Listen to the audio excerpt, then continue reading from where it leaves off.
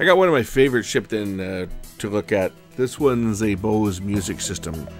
You know, the wave radio with the CD player. And the CD player is apparently not accepting discs. At least that's what it says.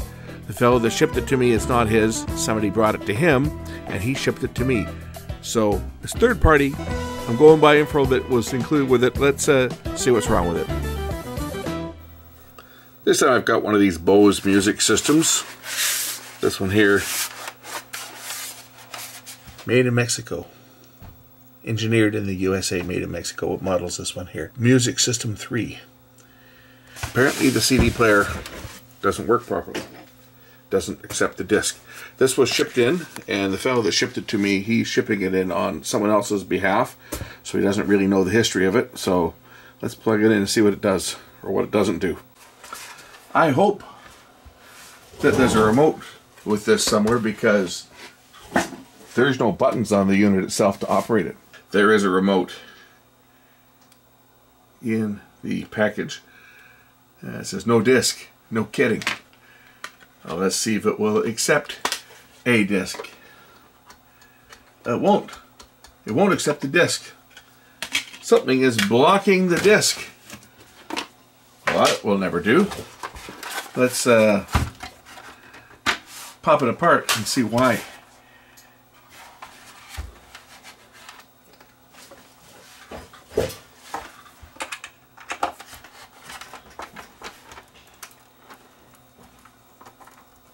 Look at the beefy screws, like a number 3 Phillips. I've got one of these with a bad CD player. Oh, mine, the CD player, the ribbon cables are ripped right off the board. So we'll see if this one can be made to work.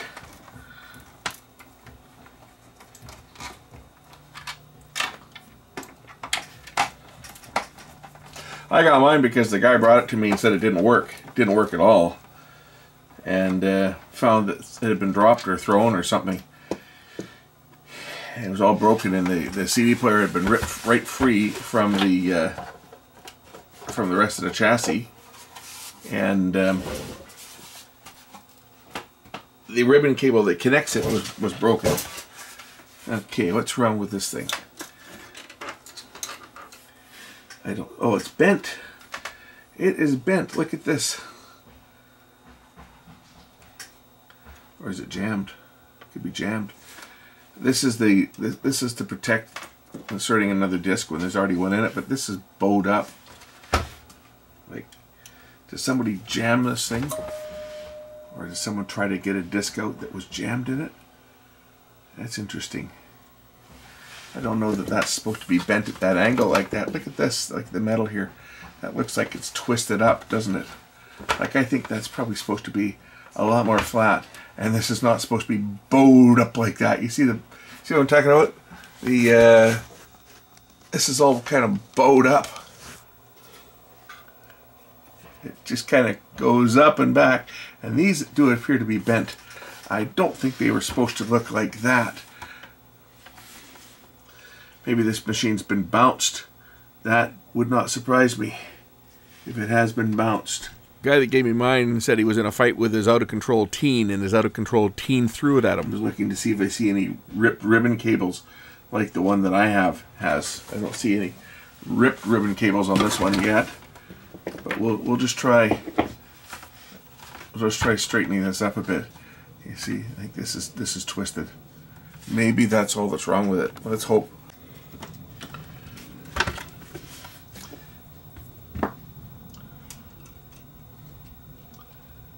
I think these are probably supposed to be more down like that, or even probably straight.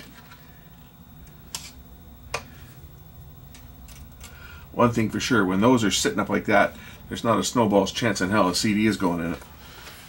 But I just get the sneaking suspicion that these are all twisted from something.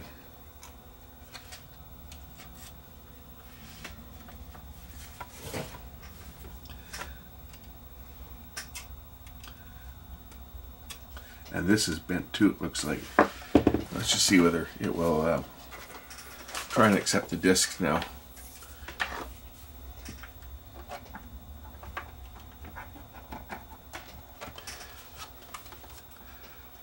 That part looks like it's made in China. Even says made in China right on it.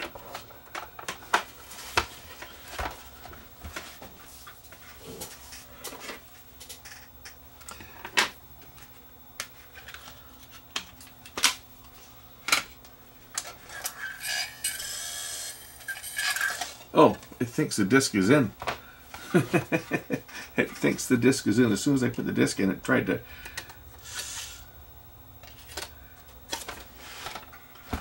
Not playable. Let's try the eject button on here. There. It's ejecting the disc.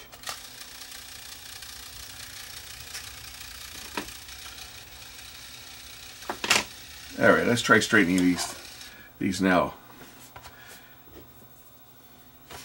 Now that I can get them a little straighter.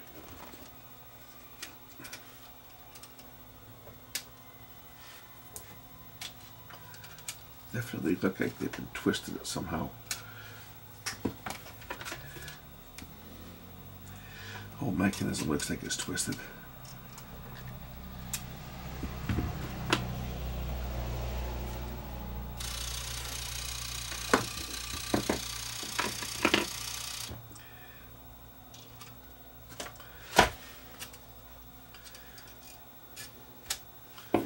Okay, now will the disc go in it now?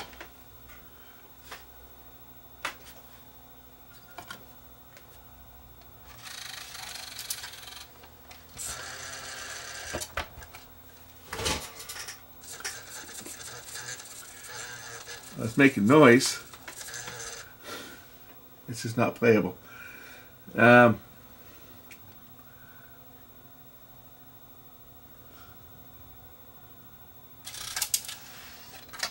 Well, at least now it's ejecting a disc. It doesn't sound good. I don't think it's clamping the disc is what's wrong. Okay, so it's not clamping the disc. We'll have to open this up and see why. At least it's now letting me put a disc into it, which is more than before. I think that this bent cover here might have something to do with the fact that it's not reading. I think so. I think that the bent cover may have something to do with the fact that it won't read the disc. So we'll just pop the drive out of here. Let's look at the drive. It looks like the clamp is missing from the top. Where would the clamp be? At least we can power it up and watch what it does when it tries to load the disc.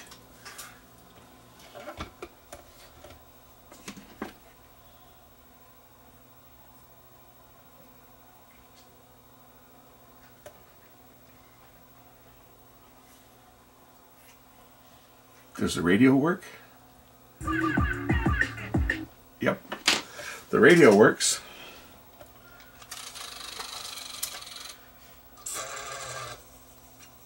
The disc clamp is missing.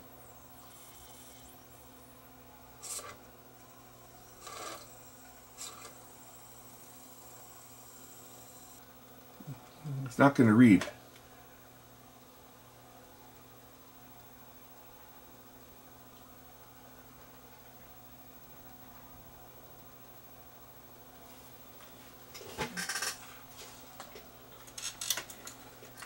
The disc is spinning, but of course it's not going to spin right without a clamp holding it in place. I wonder where the rest of that clamp went. I mean, it couldn't fall out of the machine unless somebody took it apart. It's got to be in here somewhere, because with the front cover on it, with the top cover, like nothing's falling out of this thing with this cover on unless someone was in there. I mean, that's possible someone got into it and already condemned this thing, and then I get it to give a second opinion and condemn it a second time.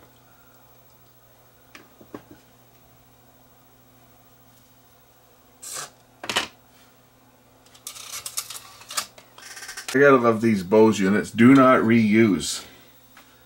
In other words, if you unplug this board, you're supposed to throw it out and replace it.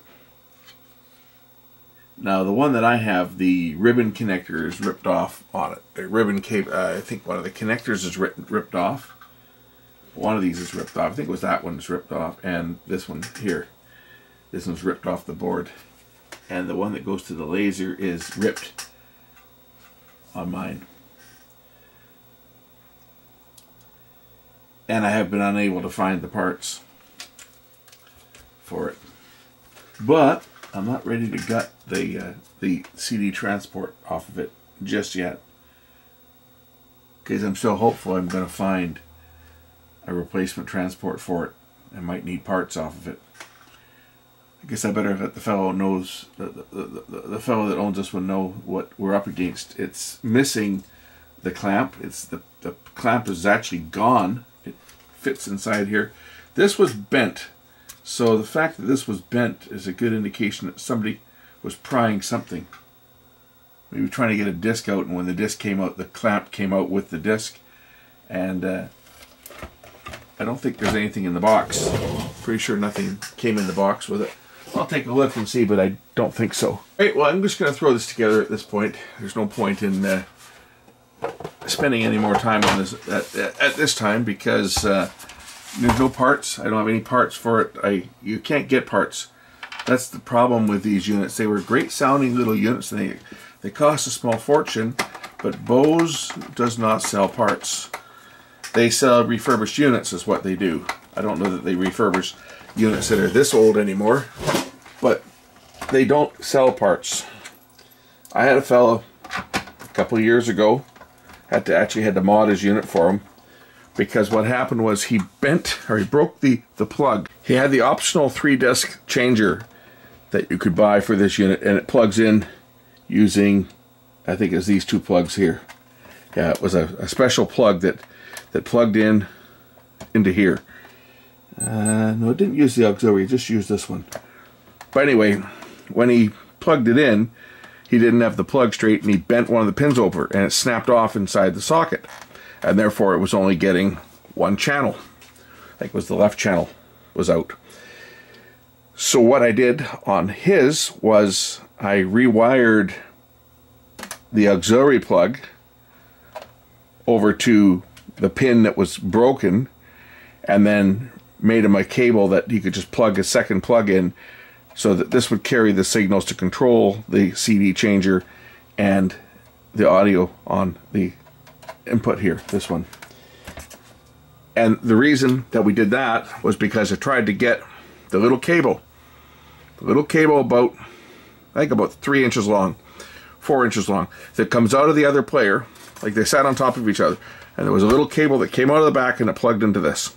And there was a little cable about 4 inches long, maybe 6 inches long, because it had a grommet on it, and then it plugged in to a header on the board on the other unit. And Bose does not sell that part. They told him that he had to send his CD changer in, and that they would send him a refurbished one for some ridiculous amount of money, like $300 US dollars. They would send him a refurbished unit. They would not sell the part.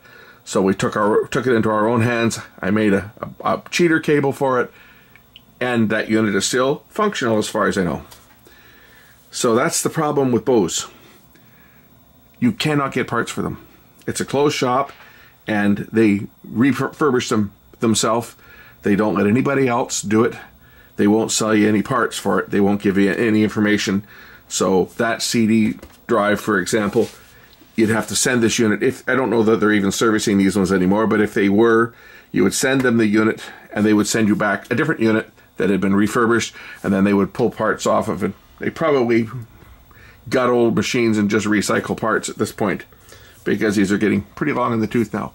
Anyway, that's all I'm going to do on this one for now. Got to get a hold of the guy that sent it to me, and he's going to have to get a hold of the person that gave it to him and decide what they want to do. And either they want to have it shipped back up north, because this came from the Yukon Territory, and pay the shipping to get it back, or maybe they'll abandon it, and if they abandon it, maybe I'll be able to fix the one that I've got with parts off of this one. Catch you in the next one. Thanks for watching.